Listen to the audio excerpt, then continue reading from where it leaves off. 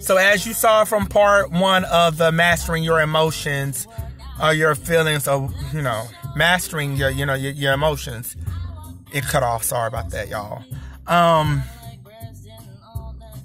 They put the mask on, I put mine on. He still wanted to keep with the mouth.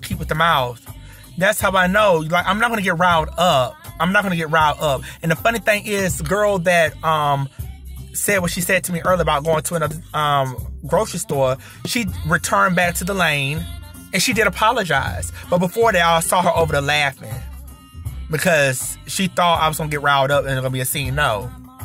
She came back, she apologized, and I said, thank you. I appreciate that. And she said, I don't understand. I didn't mean to say that. That was not my intention. Exactly. Because she got it wrong. I was not going to curse her out or do anything. Sometimes you got to learn to disengage and not engage. Walk away with your head held up high. Don't engage, because that's what they be wanting. They want an excuse for the BS that they do.